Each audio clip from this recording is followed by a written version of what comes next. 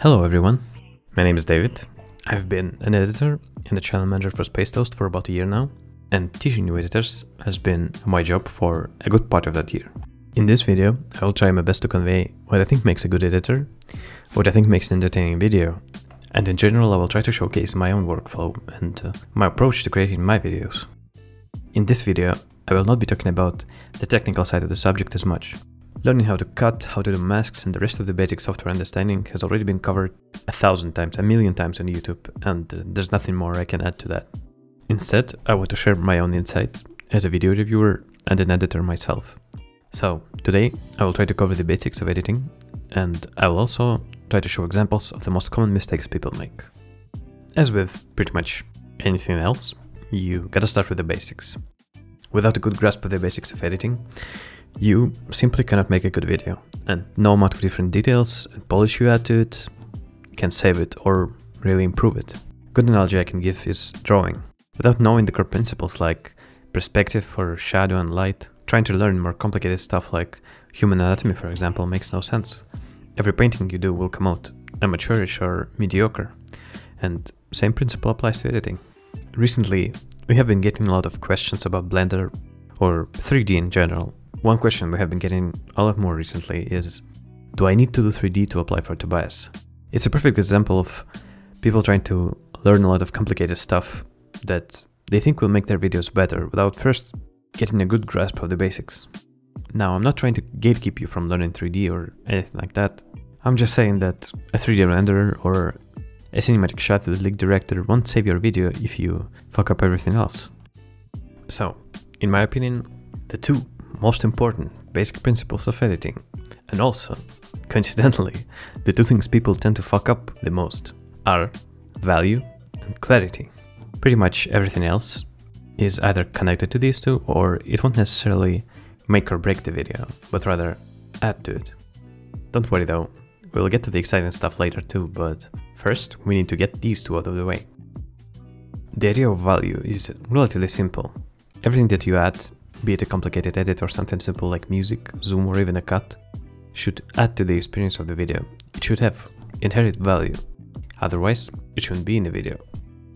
Now, this idea might be simple, but it's not easy. It might be very difficult to judge your own work in terms of value. That's why on SpaceToast, for example, we have people reviewing videos. We ask each other for second opinion on edits, all because sometimes it might be almost impossible to clearly see if something you edit has value or not. Pretty much in 90% of the trials we get, I see the same misconception about Tobias videos and how they are made and what makes them good. Someone rather inexperienced might look at it and see just a bunch of memes slapped on top of Tobias playing League. People hear loud music, meme sound effects, and they think, in general, the more the better, when in reality, it couldn't be further from the truth. Every single sound effect you hear has a purpose, be it emphasizing something happening on the screen or making fun of it. You should always ask yourself if what you just added to the video has any meaningful value or not. This is probably the biggest pitfall of new editors I see in the trials that we get. People just tend to edit for the sake of editing, and doing that is the exact opposite of what I'm trying to explain here. It just shows the lack of understanding of the core principle of value.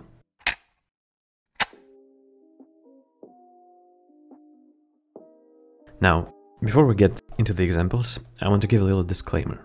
I will criticize the trials we get, and at times it might come off harsh, but please keep in mind that it's not my intention to roast the editors or anything like that. I realize that a lot of them are probably beginners, or maybe a lot of them never edited in that style. They're just trying things out for the first time. Now, here's a perfect example of what I was talking about in terms of value and in terms of editing for the sake of editing. It's one of the trials we got for Rambe. What it boils down to is the editor just took a bunch of meme sound effects he heard here and there, and he just tried to fit in as many as he could. Fight back! Fight back! No! No! Bag up, bag up!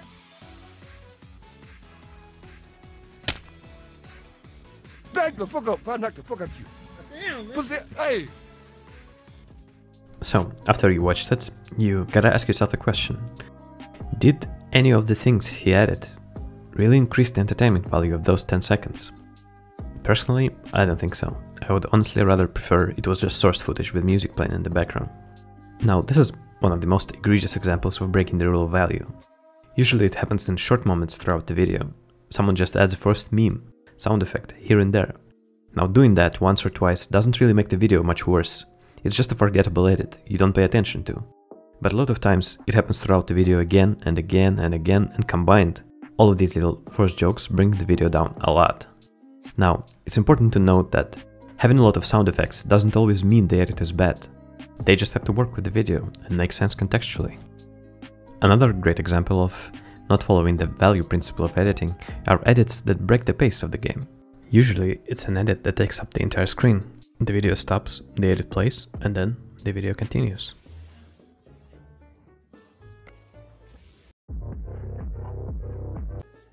When you do edits like that, when you stop the video entirely in its tracks to show the viewer an edit, you're basically telling the viewer, whatever was happening in the game is not as interesting or entertaining as what I'm about to show you. This meme I came up with is worthy of me completely taking you out of the game because it is that funny. And you always have to ask yourself, is it really that funny? Thus making this edit worth completely halting the rest of the video and taking up 100% of the viewer's attention. Before you do edits like that, another thing you can ask yourself is there a way to implement this edit in a way that will make it worthwhile? Here's an example of a similar edit done by one of the Tobias editors.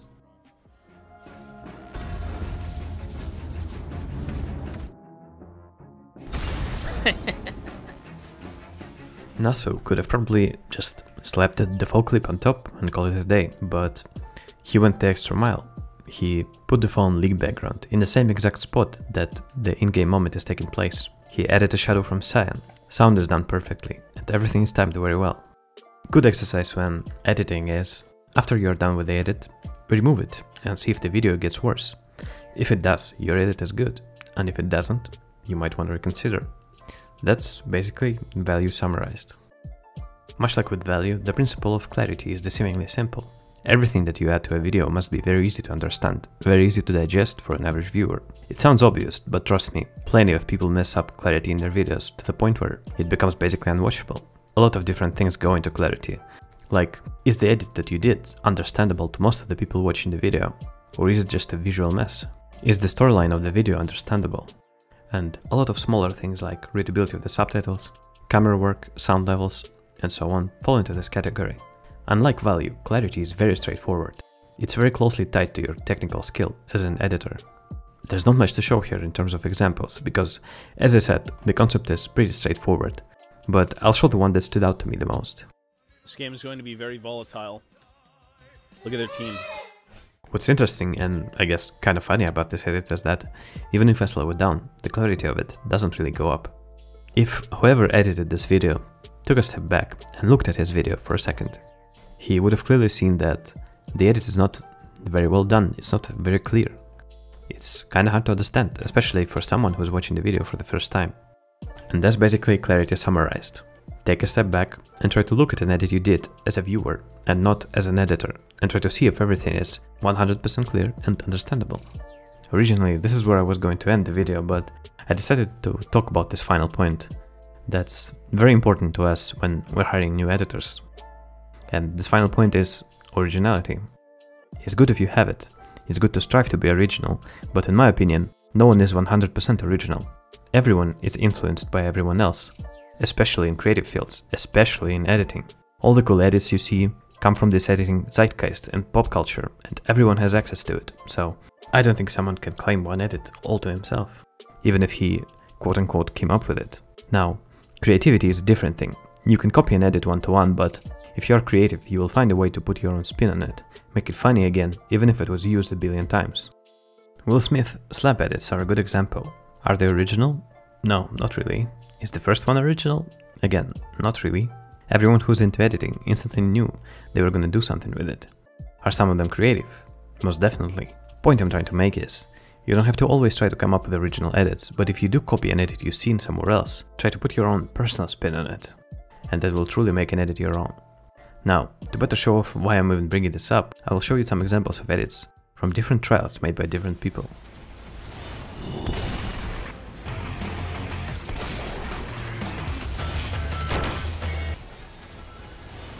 Night, night. Here I come. Here I come.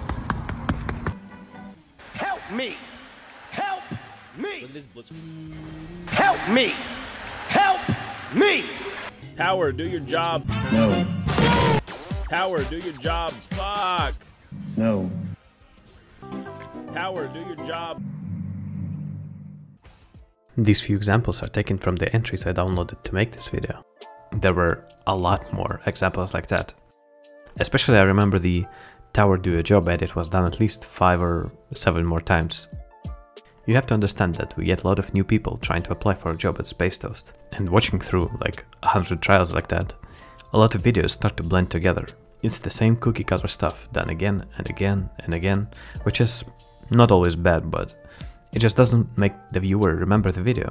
It doesn't make them want to stay on the channel and to watch more content. And as a result, it doesn't make people want to hire you as an editor. But when someone does something actually creative, it instantly stands out. Even if the edit itself wasn't done particularly well, it makes whoever is watching through your trial stop and actually consider you as a potential hire. Tower, do your job. Fuck. Fuck this shit, I'm jerking off. And that's it for today's video. In my next video I will cover the more complicated principles of editing and share my own personal workflow. I will also upload the entire project for this video I did for Tobias, so you can download it and pick it apart to see how I did some of the edits you see in there. And if you made it this far, here's my own personal thank you for watching this video to the end. Stay tuned and have a good rest of your day.